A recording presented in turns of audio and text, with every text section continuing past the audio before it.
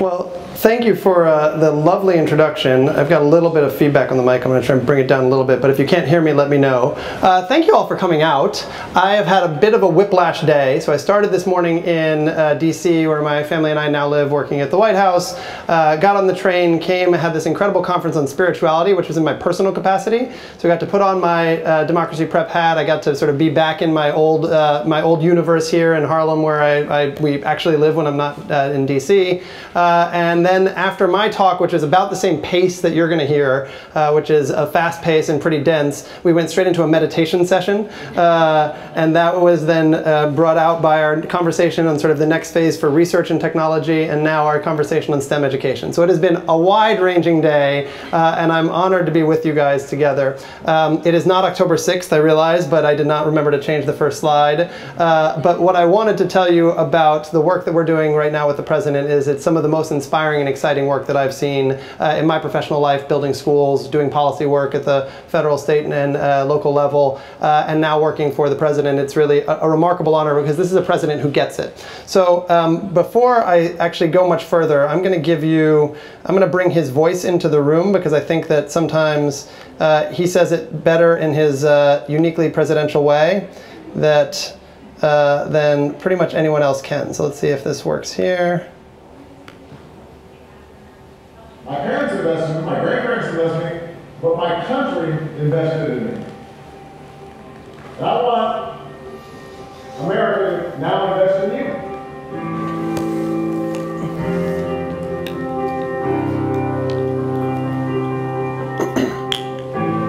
We know that the nation that goes all in on innovation today will own the global economy tomorrow.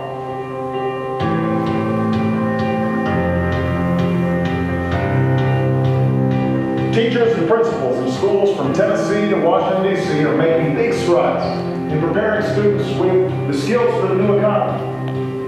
Problem solving, critical thinking, science, technology, engineering, math. So I want you to know why it matters that we make sure technology is available to every child.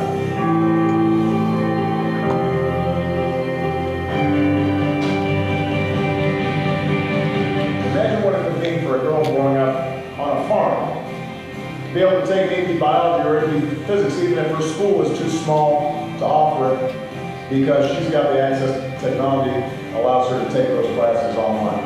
Imagine what it means for a boy with an illness that combines him sometimes to home, where he can join his classmates for every lesson with FaceTime or Skype. And in an age when the world's information is just a click away, it demands that we bring our schools and libraries into the 21st century. If America pulls together now, if we do our part to make sure every young person can go as far as their passion and their hard work will take them, whether it's to Mars or to the bottom of the ocean or to anywhere on this planet where you've got an internet connection. If we commit ourselves to restoring opportunity for everybody, then we can keep the American dream alive for generations to come. The future belongs to young people with an education and the imagination to create. That is the source of power in this section. You get to decide what comes next. You get to choose where change will take us. Just imagine what you can create in the years to come.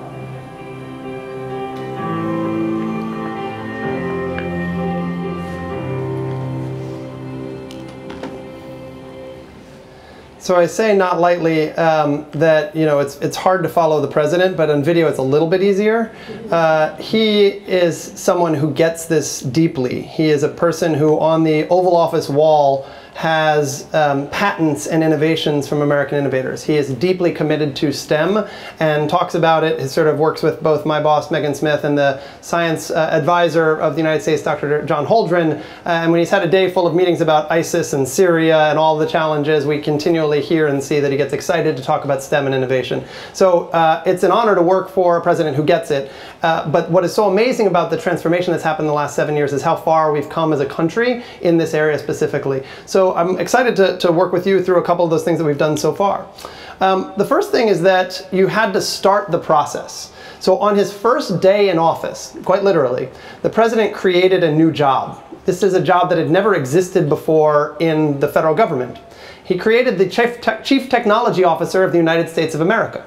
Up until now, we have this multi-trillion-dollar operation moving along without a CTO, right?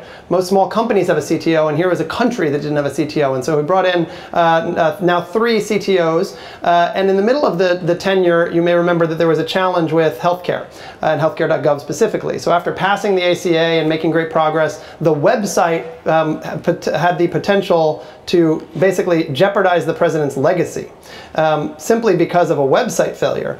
And so he brought Todd Park, the Chief Technology Officer at the time, in, and a team from the private sector to come and help fix that problem. And what happened is that the president, but not only the president, because honestly he got it because his election in 2008 was based largely on the success of their technology platform. But he was able to convince the other people in DC, the policy wonks and the people in the building and the folks who are not necessarily the technology-focused folks in the building, that this was a transformative opportunity to think about government differently. So what my boss often says is that we now needed to do number 1, which is to welcome TQ into government. What we mean by TQ is that we're all excited, and certainly people at the White House have a tremendous amount of IQ, right? We're smart people. Everybody here at TC is smart people. Then we talked about EQ. That became sort of the buzzword for many years, is thinking about the emotional intelligence that we have.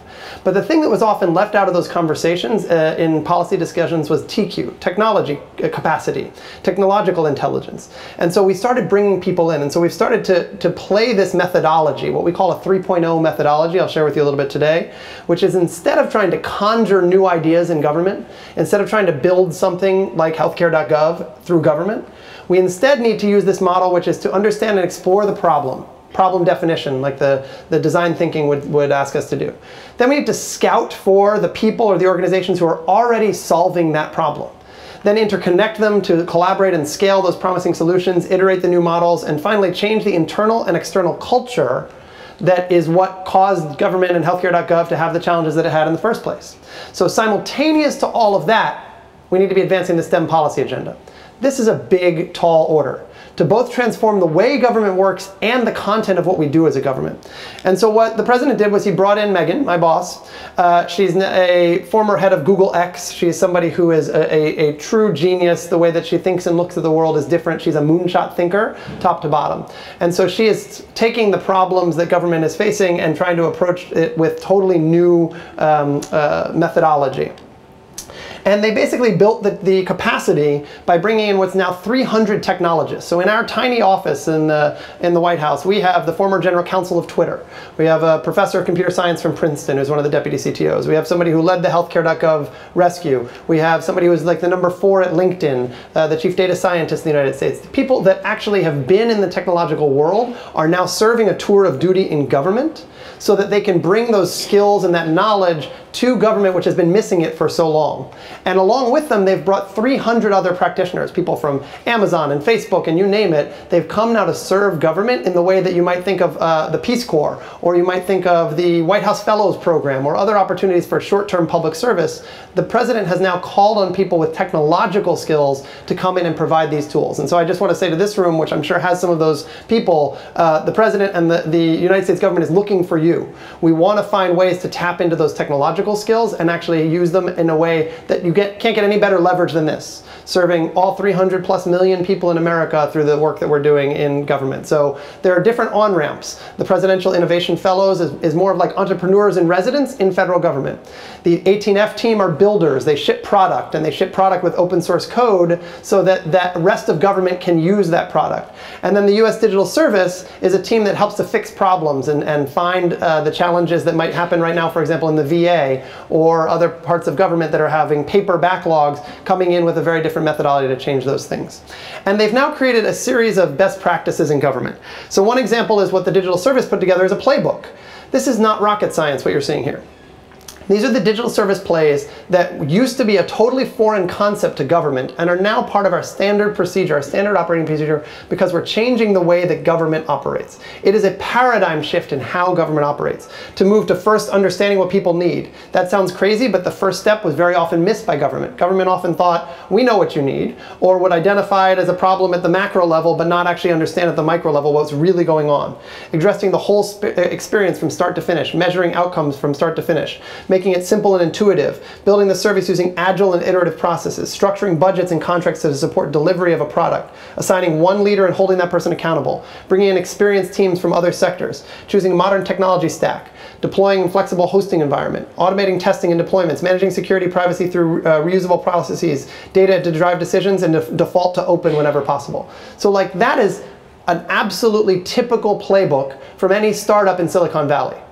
But now we're taking that same playbook and we're applying it to federal government in ways that have never been applied before and seeing remarkable results. And this is a paradigm shift that I am both excited to watch unfold and inspired by, because I had my own paradigm shift. And I want to now take you on a little bit of a meandering road to understand how I ended up standing in front of you at TC and working at the White House, because that paradigm shift for me really starts in thinking about STEM education. And it starts back in 2001. At the time, my girlfriend was on a Fulbright scholarship teaching in South Korea. She was an ETA and she was amazing. Said, come out and visit me, and so I went out to visit her for 2 weeks, and she convinced me that I should stay. I had no teaching certificate, I had no desire or plan to stay, but when your girlfriend says stay in Korea and get a job, you decide that that's the right decision. And so young Seth says, okay, this is a great idea. I'm going to stay in. I don't have a teaching certificate, I've never really taught my own full classroom before, but I'm going to make this happen.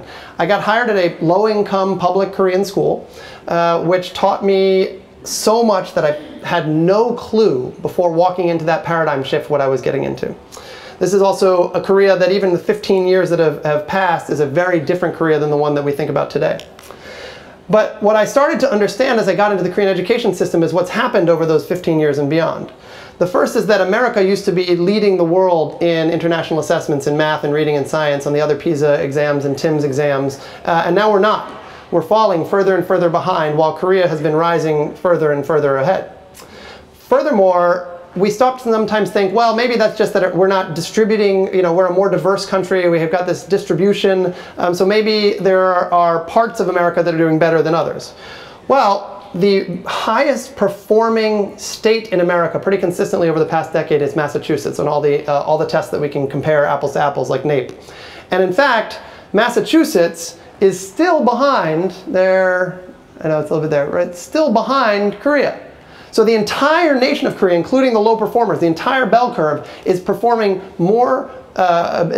better than our highest performing state. So America is in a position right now of a real transition, and we have to figure out how this happened. And so I want us to start with going back to figure out, identifying what were those challenges, what were those opportunities, and what made it possible. In 1951, for those of you who don't know, who didn't walk in tonight expecting to hear Korean history, the Korean War ended. It's technically still going, but a sort of arbitrary line was drawn between North and South. In the North, there was no democracy, no market economy. In the South, there was a democracy and a market economy. And that experiment, the equivalent of a random control trial, has been going on for the past 60 years. And that random control trial has led to absolutely remarkable results, because in fact, the critique that I hear is very often about, well, it must be about the people. But here you have North Korea and South Korea on the same peninsula, with the same lack of natural resources, with the same history, with the same language, and yet we see this massive difference between the two. So what was it that made it possible from South Korea, which was as poor as Afghanistan and Uganda and India in 1951, to now one of the wealthiest and healthiest countries in the world? And what role did STEM education play in that transition? Well, my experience in Korea, teaching Korea, brought me 4 lessons.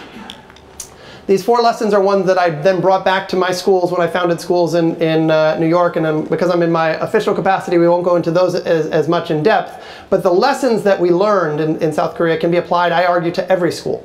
This is, again, not rocket science. However, it is the opportunity for us to take these lessons and put them into practice in the same way that Korea did for the past 6 decades. One is simple: hard work equals success. It's a linear function. The harder we work, the more successful we'll be. That is a sentiment that we have to convince our students in STEM and in every other field is deeply ingrained in what we expect of them. The second is that we have, in the Korean education, respect for great teachers. In fact, in the Korean language, there's a word for teacher which is 선생님. 선생님 means honored one. In America, we are still just Mr. and Mrs. We're still just Mr. and Mrs. so-and-so. I'm Mr. Andrew if I'm a classroom teacher. We give lots of titles in a way in America. We give away professors, we give away doctor, lawyer, we give away clergy members, military officers, lots of titles. They don't cost us anything as a society. But we choose not to honor and value and respect educators at the highest level in the way they do in Korea in their very language. So these are cultural shifts that have to happen. The third is the idea that education is the highest value. And what I mean by that is that I worked primarily with low-income kids, kids who are actually on an absolute basis poorer than my kids in Harlem. And yet, if I handed them $1,000 and said, here, spend it on anything you want, these poor families would be consistently spending it on educational opportunity. And that is not the same culture that our kids are growing up with in Harlem, in other low-income communities. And so the culture was something that basically built to value education at the highest level in a way that made every dollar, every minute, every ounce of energy the family had invest in education because they believed that that had the highest return. And finally, I don't want to glorify Korea without sort of mentioning that it has tremendous weaknesses. It is a system that probably went too far in some of these areas. It is a system that the pendulum swung a little bit too far. And so one of the things that I learned from this experience was when you have the opportunity to combine the best of East and West, when you have the opportunity to combine the best from different cultures, it yields a better result. And this is great news for America, because we are one of the most diverse countries on earth. We have this incredible well of opportunity in our diversity if we harness it and use it for that strength as opposed to seeing it as a weakness or a liability.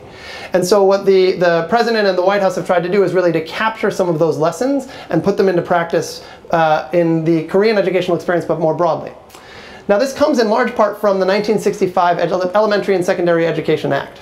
The hypotheses in the original, what became No Child Left Behind, what became the sort of most recent efforts to reauthorize the SEA, had 5 basic hypotheses. We need to reduce poverty, we need to have more teacher credentials, we need to have smaller classes, spend more money, and the idea that culture is fixed and that's not something that can change.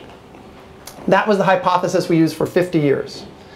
The updated hypotheses that we're talking about today are increasing the rigor in our expectations, finding inspiring talent, not just about certifications or credentials, using thoughtful data to target what each kid needs through personalization rather than just reducing class sizes by themselves.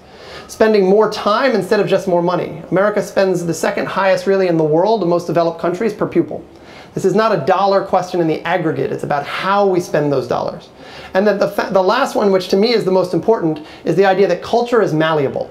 So if you are sitting there thinking, well, Korea has a different culture, I just leave you with 2 big thoughts. The first is North and South Korea had the same culture prior to the war. Now they have totally different cultures.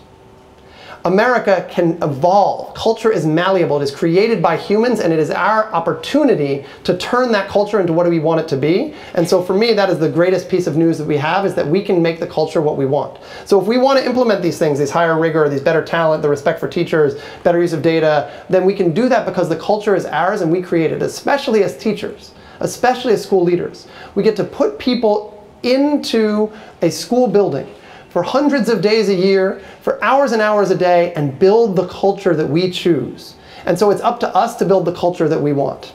So let me walk through a couple of those differences.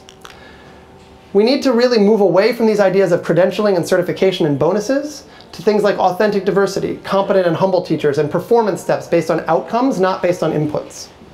We need to move away from things like just thinking about founding new things, but actually transitioning and sustaining them. So for example, in the charter school sector where I worked and where the Obama administration has invested more than $1 billion to grow and build a public charter school sector, there was a lot of work on building new schools.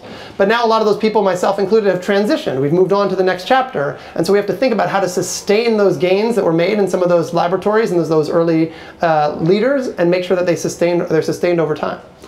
In the early days of this work, we often talked about high school completion as the goal. Well, in fact, high school completion is up. We have more than 80% of Americans now getting a high school diploma, which in the past 8 years, so prior to 2008, that was a flat number. And now in the past 8 years, it has moved tremendously, leading to millions of new graduates over the past just 7 years. And so we're seeing the achievement dividend start to come in. In fact, tomorrow at the White House, you can go on to whitehouse.gov/live and watch the forum that we're hosting on next generation high schools. And the next generation high school, we're going to have a couple of announcements, including this achievement dividend and what this increase in high school graduation rates has meant for the country.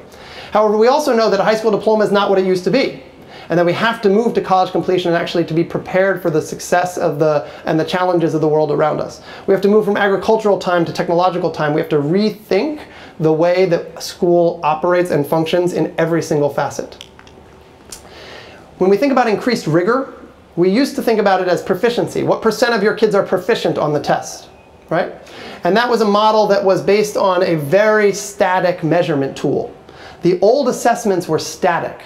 They weren't dynamic, they weren't adaptive in any way, and they weren't personalized in any way, and now we have such better tools than we did just 5 years ago. PARCC and Smarter Balance, the two consortia that most states have now adopted, are dramatically better assessments than they were. Now, the president recently called for reducing the total time on unnecessary tests and stopping the use of redundant tests, which we've all supported for a long time. Actually, it hasn't been a federal expectation, it's been a state and local implementation. But that said, we recognize our role in saying that we need to send a clear message that the goal is not assessment for its own sake. It's so that we can tailor instruction to individual kids through dynamic, adaptive, personalized assessment and instruction that comes from it. In using that data that we get, we need to move away from things like averages. Averages tell stories that often aren't the real story. They hide things like outliers, they hide things like bell curves and different performance, and so we really need to think about mastery as the tool that we measure for kids. To say if we have a standard that we want you to reach, we can't say what is your average on the test. We need to say, did you master these standards in this sequence that we think is going to best prepare you for your future success? In schools I still walk into, the principal often wants me to take me to their data wall, and it's a bunch of pieces of paper taped to the wall, right? And we need to move away from data walls to things like machine learning and actual analytics in thoughtful ways that are real time, moving away from spreadsheets to visualized data, moving from analog to digital in pretty much every way. And for me, the most important, as I said, is culture. So to create a joyous culture in school where kids are excited to go every day. We have to change not just structures, but the mindsets of the adults, the mindsets of the parents, the mindsets of the students themselves to hold that higher bar. We need to move from punitive systems of both discipline and academic structure to purposeful structures. The president hosted a convening on rethinking school discipline because we know that there are massive disparate impacts in the way that school discipline is meted out across the country. We need to move from startup to turnaround and figure out how to take the lessons we've learned at high-performing schools and apply them to failures. Tomorrow we're going to hear from Bob Balfance, who's at Johns Hopkins, who has identified the 590 schools in America represented that are responsible for 50% of America's graduates. So we're not really talking about, in some way, this national problem. We're talking about failure factories and dropout factories in just basically 600 schools that if we solved the problem there, we would have solved more than half of America's dropout crisis. So we need to move from remedial to accelerated and really think differently about the work that we've done. So what I presented to you so far is a little bit of the approach from what it was when we walked in the door to what it needs to be walking out of the door in about 61 weeks. And so we believe pretty deeply in data, both as an administration and as my boss who sort of ran technology companies. So we looked to researchers at TC, who's gotten some great funding through the federal programs, including I3 and others, to support their research work. We were just talking about other opportunities to expand some of those research opportunities, the National Science Foundation, the IES, and others that provide research dollars for institutions like TC to capture this. One of the researchers that did some of this work for this space was Roland Fryer, who's an amazing professor of economics at Harvard, and he basically analyzed the pillars that I just described to you as a hypothesis. And in the early phases of the work that we did to identify promising models through lab schools, identified those 5 pillars: inspiring talent, more time, increased rigor, thoughtful data, and joyous culture. And so by putting those 5 things together, he wanted to look through not in a hypothetical or theoretical frame, but in a quantitative frame. And he wanted to compare it to the things that we had been spending money on up until now, the things in the early 1965 ESEA approach that I talked to you about before. Well, unfortunately, this is what he found. The school inputs and practices that we had been using for 60 years were leading to negative results in a quantitative study by one of the best economists and a MacArthur Genius Grant winner in our country. While some of the things that we were doing that had some of the best results in just a few schools didn't even cost additional dollars. Things like higher expectations, which had more than 3 weeks of additional learning. This y-axis is additional months of learning based on implementing a regime of higher expectations. So higher expectations cost nothing. My favorite quick story about this is that when I was a principal 10 blocks from here, I would go to the high school and I'd talk to the high school kids and I'd say, "How are you doing in classes?" And they'd say, "Great, Mr. Andrew, I'm passing all my classes." I'd say, that's not the goal. What made you say, why did you tell me you're passing all your class? And I would hear this over and over from kids in the hallway. And it became clear to me that they were saying this because that's the bar we set. When we said it takes a 70 to pass a class, kids were saying, great, I got a 71. So in the middle of a school year, which means that we didn't change the teachers, we didn't change the curriculum, and we didn't change the kids. In the middle of a school year, between trimester 1 and trimester 2, we got the faculty together, we had a parent meeting, and we said, much to our kids' disappointment, we are raising the passing grade to an 83. Now that was not the day I was the most popular at the high school, but it was the day that kids realized that the bar was raised. And what happened was miraculous in that the GPA in trimester 2 and trimester 3 went up tremendously. The curriculum didn't change, the kids didn't change, the teachers didn't change, the methodology didn't change, the building didn't change, the money didn't change, the poverty didn't change. No other factors changed except for our expectations. And as a result, we saw quantitative outcomes where our kids were working harder and striving harder because we raised the bar. And so Roland's research and some of the other research from similar researchers has found that we can actually raise the bar by doing these 5 things in more methodical format. We can provide much greater teacher feedback. So at places like the school that I founded in the network that I built, we make sure that every single teacher has somebody observe them and give feedback every single day. It might be a peer, it might be a colleague, it might be a mentee, it might be a mentor, it might be the administrator, every day. And that is something that is possible because we're a small enough community where you can get that 400 kid school. The principal can come into your room and see what's going on and give you feedback. And it might be just a short email, it might be a 1 or 2 line note about what they saw, what was working. But the big picture is that teacher feedback has a quantitative impact on student outcomes. Second is data-driven instruction, which we've talked about, tutoring in small groups. One of the things we did in our schedule was we built a block in the day where kids got tutoring. Some kids got acceleration, some kids got tutoring, some kids had different opportunities, but the big picture was that almost every single day there was time for kids to work in small groups with one another, with peers, with teachers on the issues that were personalized for them. And we started this even before we had good technology that now supports us in creating those groups and identifying the personalization structure. Roland also found that instructional time had a positive impact. So 0.8 of a month of instructional time, so that places like Korea and other nations that have dramatically more time on instruction, if you're doing good things in the classroom, then obviously more time is going to lead to great results. So the president took these, and the secretary, so I used to work with Secretary Duncan, took these lessons and built Race to the Top. Race to the Top has evolved in its brand quality over time, which just means that there is a lot of reflection that happens. But I will tell you that in retrospect, Race to the Top is going to be one of those things that we can look back on and say that changed the paradigm of the way that the federal government thinks about education. Because what it did was said, states who wanted additional resources, they were optional, they were voluntary, but states who wanted additional resources could apply to do them by doing these pillars that were based in the research. Better assessments and rigorous standards, longitudinal data systems and growth metrics, professional development for educators, and turning around the lowest performing schools. And so Race to the Top helped to develop that. And from that, the personal hypothesis that I just described of transitioning from an old model to a new model started to emerge. Now here's where my personal change happened. I built this amazing network of schools that I'm proud of, that I walk into every day and just am inspired and honored by the teachers who do their work, by the principals who do their work in those schools. But we have 5,000 kids in a city with 1 million kids. And so it became clear that we had a linear solution to an exponential problem.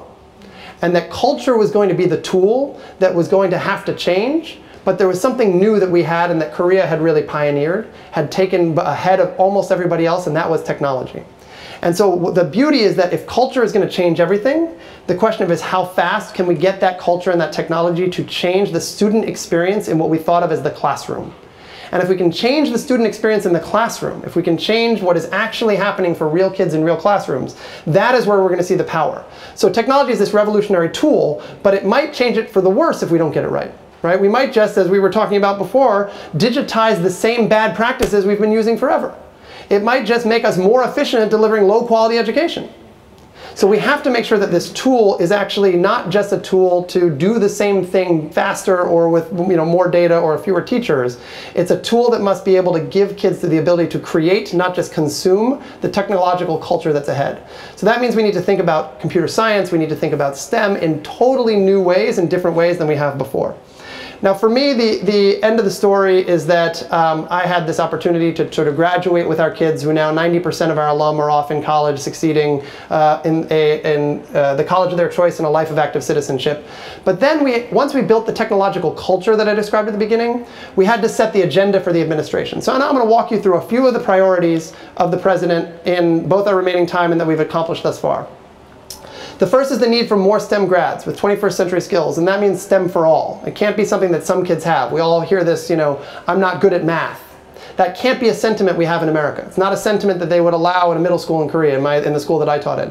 We have to recognize that every kid needs STEM. That it's not a track for some, it's not a special focus, it's got to be every kid gets some opportunity for STEM. We launched the Connect Ed initiative, which includes both billions of dollars in E-rate funding to wire low-income schools and private commitments to incorporate those private resources into those low-income schools to make sure that our broadband connectivity is truly equal access in schools. We're not there yet at home, but we're definitely on the right path. We need to change how we teach to active learning and not just passive learning. Nobody learns to play baseball from a lecture, right? You learn by doing it, you learn by practicing it. And that doesn't mean you don't have to have content. You need to know the rules of baseball, but then you need to be able to have the hands-on experience of playing if you want to be a great baseball player. So we need to change the what we teach, the how we teach, and we need to be aware of the incredible and pervasive media and bias challenges that we're facing. So we have to change the image of STEM. We have to reduce bias, and that includes unconscious and conscious bias. And we have to increase inclusiveness so that everybody feels part of this movement and not just some. It's part of why the president is such a great messenger for this work. So we set about this priority agenda. We started by doing things like fixing the things that were broken, the low-hanging fruit. So FAFSA has gone through a total transition, and most of the people in this room probably did this in the old system where it was really brutal. And now we've gone to something called prior, which means you don't have to actually have your parents' tax returns for that year in January when you're submitting your FAFSA. We've simplified it to make it a much easier system. The First Lady has gotten behind this initiative, really pushing hard for something she calls Reach Higher, making sure that kids' expectations are raised in every single opportunity they can. We've moved to wire all schools through Connect Ed. I love the president's quote. He said, in a country where we expect free Wi-Fi with our coffee, we should definitely demand it in our schools. And we realized that most Starbucks had equal to or better bandwidth than average schools when we took office. And so there's been a tremendous responsibility to wire schools so that you can actually get the devices online, even if you have the hardware and you have the software and you have the trained teacher. If your Wi-Fi won't have everybody online, then you're not actually going to accomplish the personalized goal that you want to achieve. We're on the right track, but we've got a ways to go. My role at the Department of Education was to really figure out how to engage district leaders, because leadership in this is such an important and essential piece of this. If you don't have leadership from the top, a lot of things that I'm talking about at this classroom level aren't going to be supported. And so sure, you can do your thing in your classroom and put up construction paper on your window and hope nobody bothers you. But the real goal is to make this pervasive across the culture.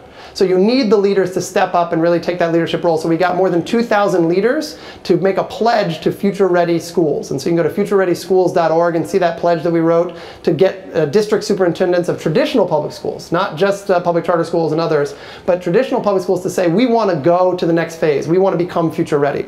And we got the president to come meet with the superintendents and talk about some of those challenges. And then we followed up by not just having those amazing soups at the White House, but we actually did regional summits around the country, bringing in superintendents, more than 500 superintendents in person with their leadership team to build a plan to actually implement STEM for all, to implement some of these hypotheticals that I'm talking about and actually see what is happening.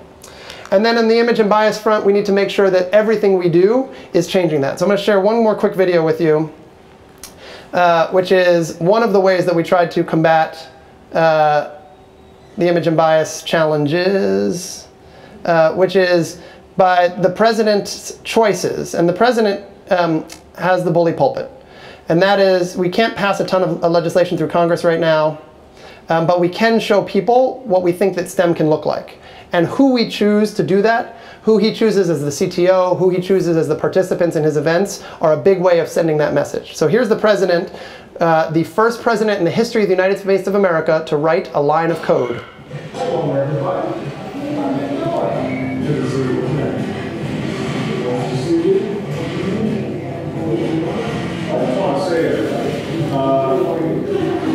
no matter work, they're doing some incredible work, and I'm so proud of the young people who are here today. They have a big on a big field trip, but all across the country, people are doing coach. we're starting too late when it comes to making sure that our young people are familiar and habits with how to play a video game and how to create it.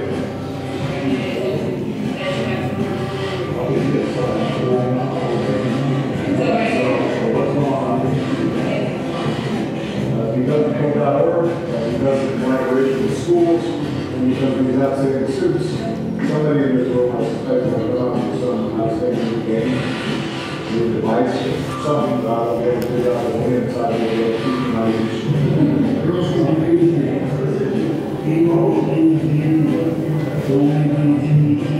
Don't give up. And don't just say, well, I'm not good at it. I'm just not going to do it. You got to make sure you say what you can. That's what teachers do that for, right? I'm proud of you.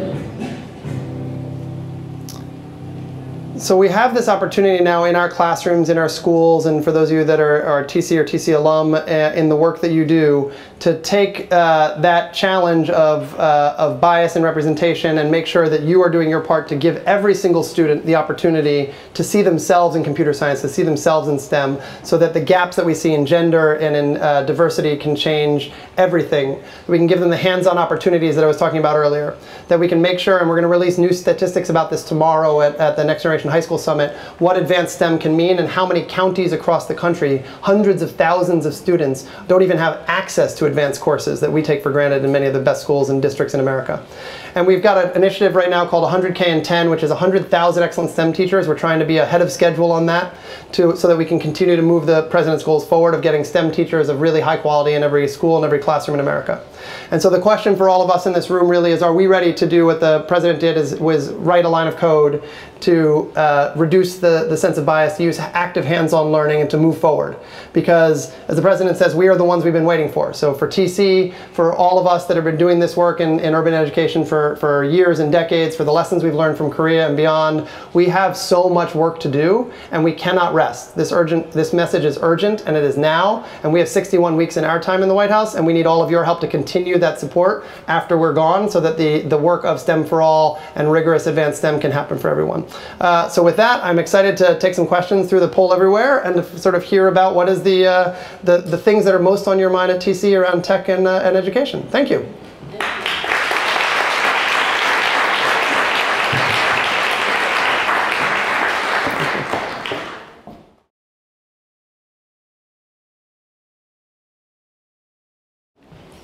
Okay, so there are signs all around, but I'm going to remind you, if you were not close to one, to text the questions, the poll everywhere.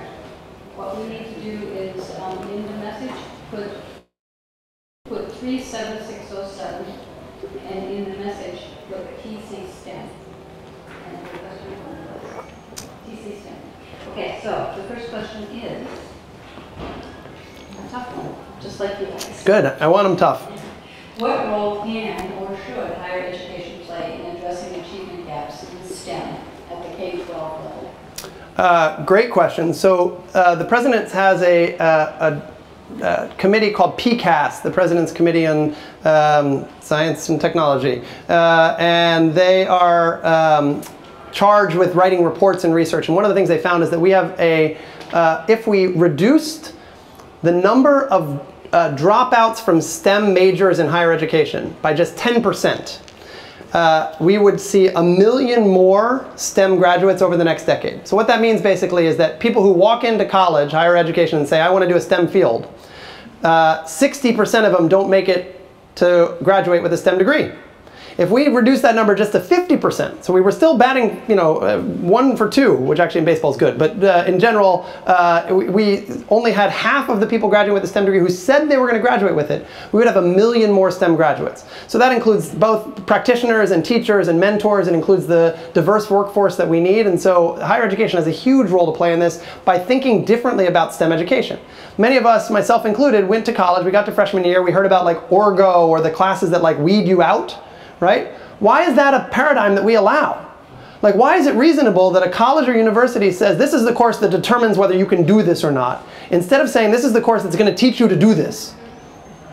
And the course mindset of a weed out course is something that we have to get rid of. We have to figure out how to get more hands-on learning and do things like research seminars for freshmen. right? Most freshmen in America take courses in these massive lecture halls, even at the elite institutions, and in some of our community colleges, they get sort of lectures and even in small groups. And so we have to figure out how to make the active learning part of the daily experience in higher ed across the board. I think schools of education have a totally different and unique role to play in that, but I will pause there and see if there are other questions specifically on the teacher ed, higher ed piece of the puzzle. So higher ed is extremely essential for this, to both train the workforce and to get the diverse group of STEM professionals so that everybody can look around and say STEM is for me and not just for some people. Second question. What have you learned about high-quality professional development for STEM? So I would argue that high-quality professional development for STEM is no different than high-quality professional development, period. So in my practitioner work, I relied a lot on a guy named Doug Lemov, and if you haven't read Teach Like a Champion, it's my single best teacher practice recommendation, and so I recommend it highly. There's now Teach Like a Champion 2.0. And what Doug was able to do for me when we first became friends in 2004 was create a system, a taxonomy, a language to talk to one another about the practice and craft of teaching. And so it's the same in STEM, which is you have to have a practice and a language to be able to talk about what you're doing and how to make it work. So we need an active pedagogy taxonomy. We need to be able to talk about what it looks like, and not just in anecdotes, and not just in sort of like, I saw this great lesson and this person did this, but actually much more methodically broken down into their component parts. And so Doug's metaphor here is that he looks at teacher videos like he looks at, football teams look at game tape. And they analyze the game tape for every play that the teacher moves. And did they go right or did they go left? And what did they do when it was 4th and 9 and it was the fourth quarter versus, how did the idea of using teacher game tape to develop teachers so that they were looking at their own tape, that their teachers were looking at them. That is a tool that is used in far too few American schools right now. It's incredibly cheap. It's not a cost function. It's a question of how we can give teachers and principals the sort of tools they need to be better at professional development. So the first thing I'd say is it's not that different from professional development overall. But I will say the thing that is harder about it is because we have this pyramid problem, and why we need these million new STEM grads and why undergraduate has to do so much more is that there aren't enough good STEM teachers to teach the next generation of STEM students. And so we have to not just have a linear solution, we have to figure out an exponential solution. So the Department of Education just launched a new initiative, an X site. I was just telling your TC team here about it. And this experimental site will allow universities, existing higher education institutions, to partner with non-traditional educational institutions like General Assembly or Flatiron School or Code.org or any organization that might not be a traditional college, and partner with them to deliver some of these tools, especially in things like computer science, where if you want to find a computer science teacher who's going to teach AP computer science in a high school, but they can make $100,000, $150,000 tomorrow in the private sector, that's a very tough market to fill. So what we've got to figure out how to do is to train existing teachers with those skills so that they can have computer science be part of the repertoire that they teach and build it into the work that they do. So STEM is a bit of a greater challenge on professional development, but we're hoping to open up some new avenues for universities to explore and be more experimental than they might have been in the past. Excellent. So what do you think of teaching robotics in K-12 education? Is it a good idea to make it into a compulsory course? So that's a great question. First thing I'll say is that the federal government doesn't do anything in the compulsory course category. So it's an important reminder about our federalist system. Public dollars in K-12 education writ large are almost $1 trillion a year. The federal government's role in that is less than 8%. So in terms of funding, we play a very small part. And in fact, there's a number of pieces of legislation on the books that basically say the federal government can't, not just shouldn't, but can't make curricular decisions for states. So those are state decisions. So you need to work with your states and your local superintendents and local school boards to change curricular policies. And it's one of the reasons we've been pushing very hard through Bully Pulpit to encourage governors to change laws around computer science, for example, or robotics, for example, to become courses that actually count for credit. Believe it or not, more than half the states in the country don't count computer science for credit towards graduation. This is insane today, but that's where most states are because the policy world has not caught up with the speed of the technology sector. And so the policy world has a lot of catching up to do. And so I think that is one of the big things. Now, on robotics specifically, my boss is like a total, she went to MIT and she's a total robotics geek. She's a mechanical engineer who absolutely loves this. And so my second day on the job at the White House, she said, we're booking you a ticket tomorrow. We're going to First National Robotics Championships. And I had never done robotics myself. I went to Bronx Science, and so like I'd seen them, but I hadn't actually like done them myself. And she's like, you've got to see this to understand what it is. And she was deeply passionate in making sure that robotics was something that is offered at every school in America. So what we have to do is create incentives and use the bully pulpit opportunities like this to encourage people to bring robotics into the work that they do. And so we've started to do that at my former schools and try to basically preach the work of robotics as a hands-on active learning tool to do exactly what I was just describing, which is now you've got these amazing kids actually doing the robotics, not just talking about it, not just learning about it from a lecture, but actually hands-on building it. And it goes all the way down to kindergarten. They have a junior first robotics Lego league that allows kindergartners to start to build kindergarten robots, and it's an amazing opportunity to see the 5-year-olds at the national championships like competing with their robots, and the seniors who have like these incredible machines that are sort of NASA-grade robots doing these incredible tasks. So I personally love robots. It's not about compulsory, it's about encouraging and trying to get states to incorporate it into the work that they're doing. Okay, keep coming. So this format is different though, because it feels like I'm only hearing my voice and your voice, which is unfortunate. So I kind of wish that you were just asking questions directly, but we'll keep going with the tech for a little while longer. Try to use these here. No, I'm glad we did. Wireless schools are great, but under-resourced schools often have limited or outdated technology, if at all. Is this issue getting the necessary attention it deserves? So is it getting the necessary attention it deserves? I think certainly from the president and our team, the answer is yes. It's like central to our awareness. It goes back to the tools that you have in your arsenal and what you can actually do from the federal level. Most of those decisions are at the city and state level. And so let me just give you a little bit of math. And this might be one of those things that I hope sticks with you from this talk, which is, I know, like a million miles a minute in the evening here. In America, we spend right now about $12,000 per pupil on average. New York City, where we're sitting, we spend almost $22,000 per pupil on average. So if we round down and we go to the average in America and say we're going to round down to $10,000 per pupil on average. So now we're only talking about less money than most of the country spends on education. That means for every classroom of 25 students, which is the average class size right now, we have $250,000 in operating expenses every year. So instead of thinking about budgeting from the top down, or the federal government should provide more money or more resources, or the New York City Department should provide more money or more resources, let's think about budgeting and building schools from the bottom up. So that means if I have a classroom with 25 children and $250,000 to budget for that class, what do I start to spend the money on? Well, for me in building schools, it was the teacher. So we started salaries at 65, and our best teachers are making 100, and we sort of moved the needle on teacher salary.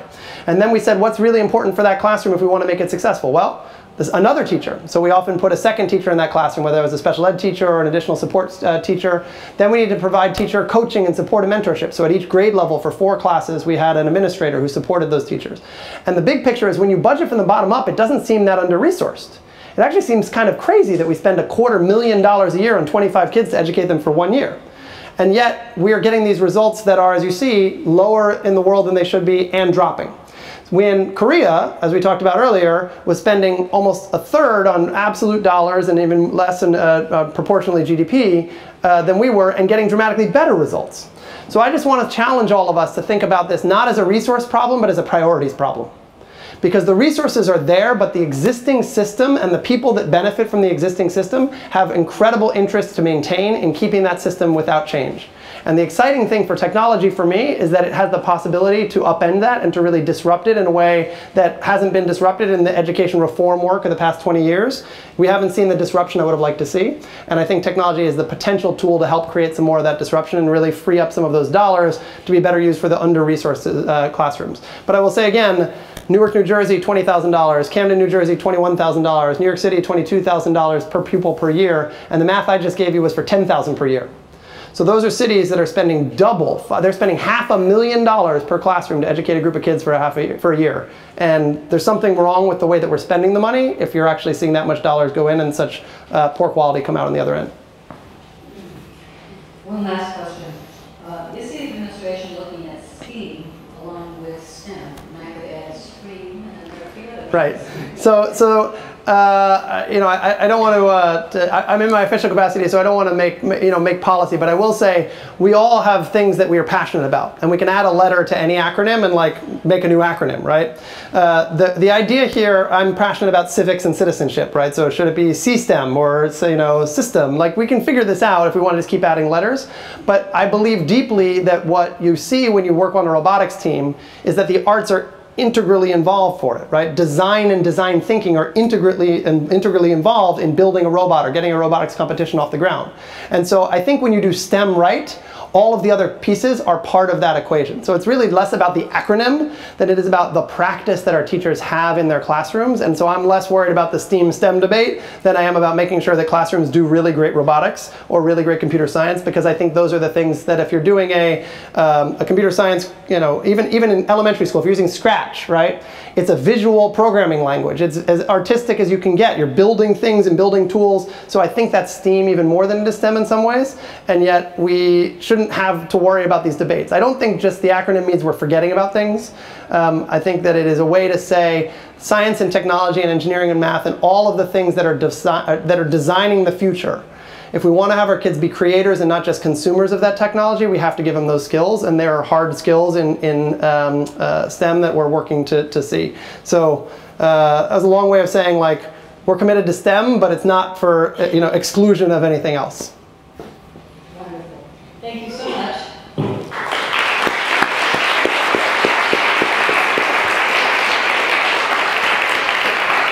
So I'll just say, we thought we had a hard stop at 7 and it's 7:01, so we did pretty well packing in as much dense content as humanly possible in that period of time. But if people have individual questions, I'm happy to stick around for a while and talk with you a little bit more about the work that we're doing. That's lovely. Well, I think you got twice as much because he speaks twice as fast. I do want to thank Lisa Miller, who's Professor of Psychology and Education here, for inviting Seth to Teachers College, and thank you again, Seth, for sharing your perspective on STEM education. And thank all of you for attending. I think this is a very important topic that we're just really beginning to understand and explore. Come back soon. Thanks so much.